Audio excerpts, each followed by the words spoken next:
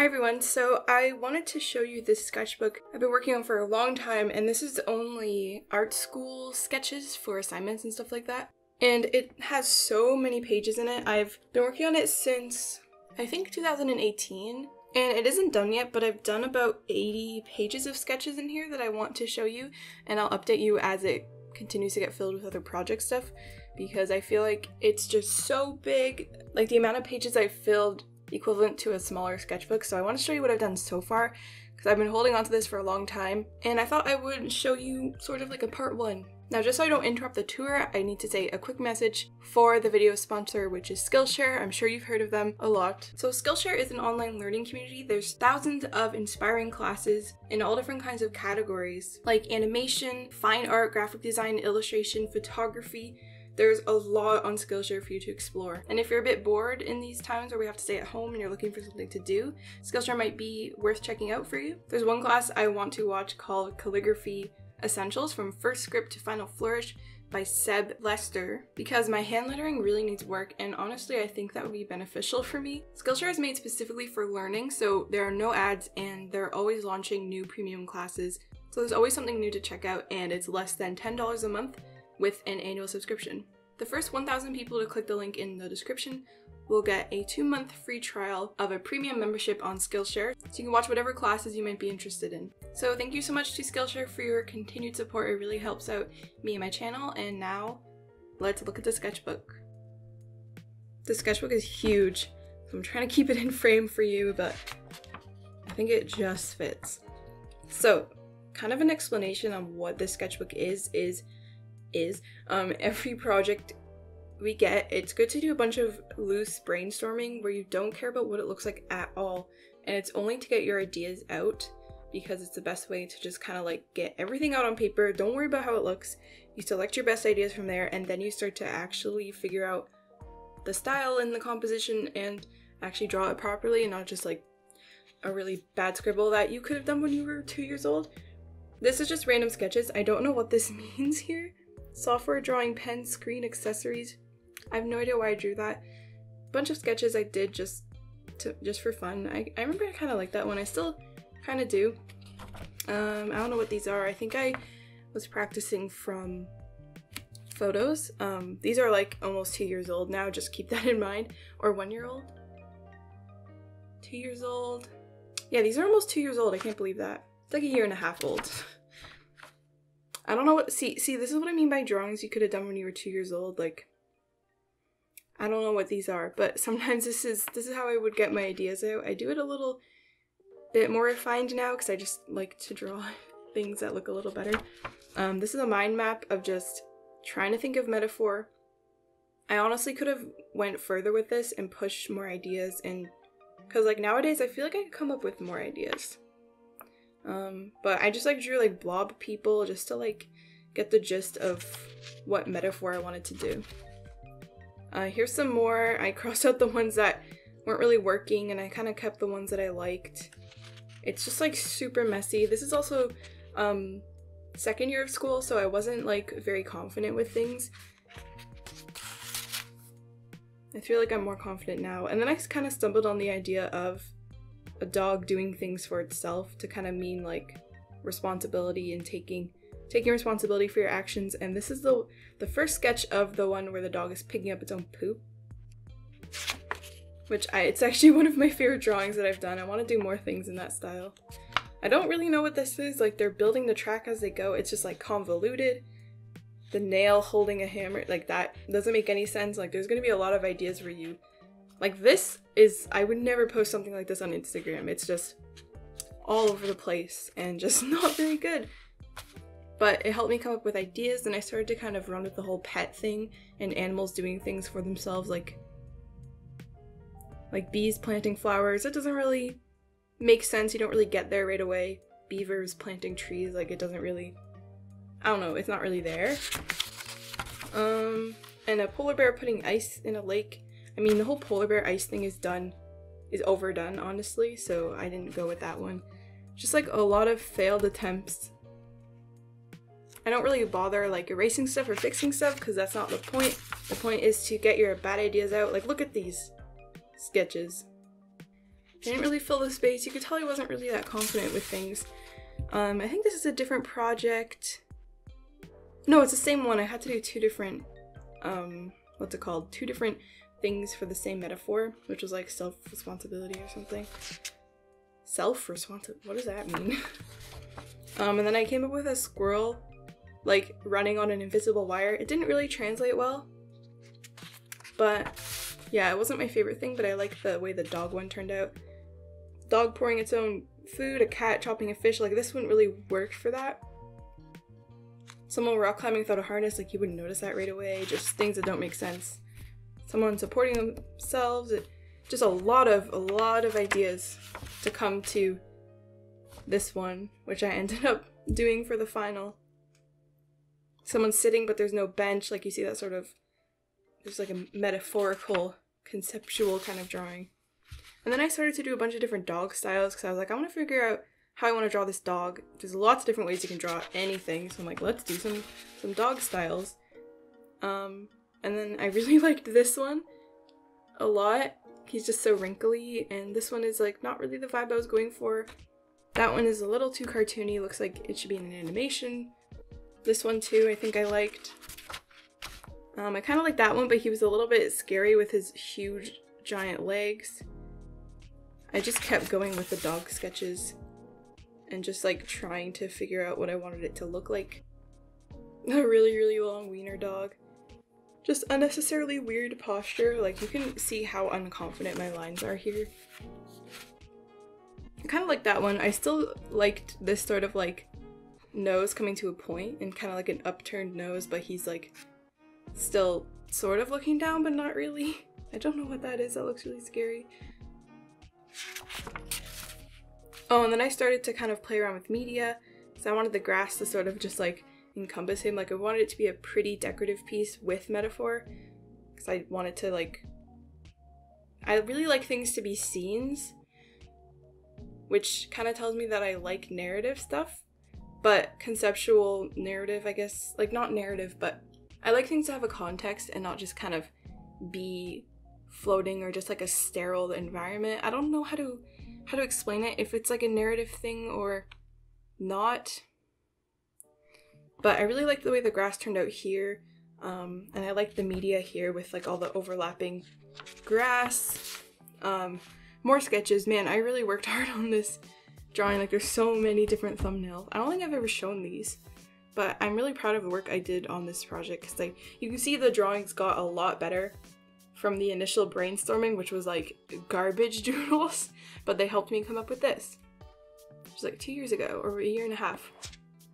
Doesn't feel like that long ago. And the final drawing, you can see it on my Instagram. This one wasn't as, like I didn't work on it as much, so that's probably why I didn't really read well. And I struggled with drawing the clouds, and I just like overdid it. I don't think I posted this one, but I really like the thumbnails way more than the final. I really like the pencil work I did here. I love looking at sketches like this where I actually put like effort into the sketches, which is why I'm not a fan of the first little part of this, but that was necessary to come up with ideas. More thumbnails? I thought I did enough. Maybe I did those after, or like, I don't know. There's even more. Oh yeah, I like this media so much. Like, I love this kind of art style that I've never been able to do because I'm too afraid. But, like, not looking like this, but just like the confidence of lines. More sketches. Oh, I love the style of that dog. That one's weird, has a really long neck. Like, it might be unnecessary to do that much planning. Oh, the red is my teacher. It might be unnecessary to do, or professor, this much planning, but it was all a learning process, so it was necessary. Spring? A mini mind map that didn't really go anywhere, I guess. Early spring. Oh yeah. This was a failed project because the end result made no sense at all. It's like one of my least favorite things I've ever done. Because it makes no sense, and I could have done so much more with it, but I just couldn't think of anything. We had like a 3-day turnaround time, and I didn't know what to do. I had like a son that was dressed like winter. It was just like, I don't understand. I don't understand what I was trying to do. I think these are all just like random doodles, warming up, just drawing stuff.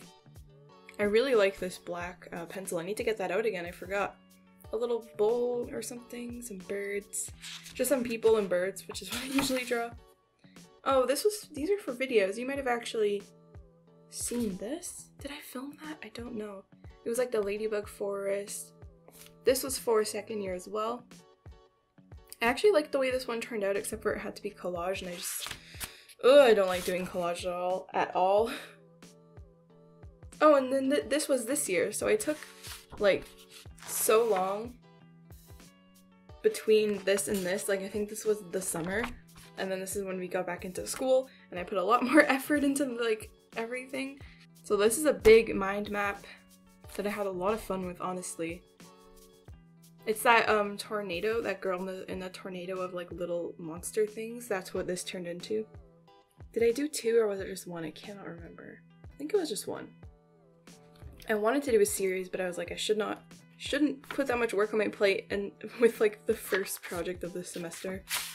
More thumbnails. I love doing ink and ink wash with thumbnails and pencil. It's just so much, well, it's just so much fun to look back at. It's like more inspiring than just like, I don't know, you just need to find a way to work that makes you want to do more.